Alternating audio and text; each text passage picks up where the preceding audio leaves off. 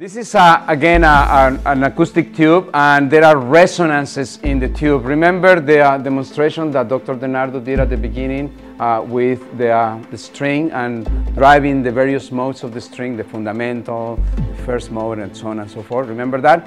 Well, the same thing should happen in a resonant cavity like this. Sound should have regions of high amplitude, regions of low amplitude, and so on and so forth. So it has to have high pressure, low pressure, and be oscillating back and forth the same way that playing with the string would.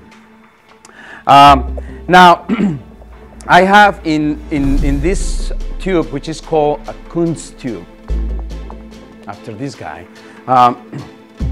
I have light discs, styrofoam discs, and the discs are actually gonna go to the regions of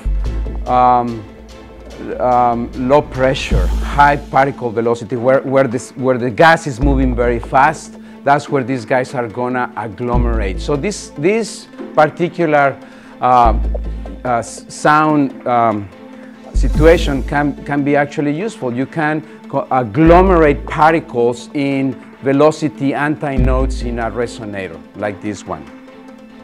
So, are you ready? It's gonna be loud.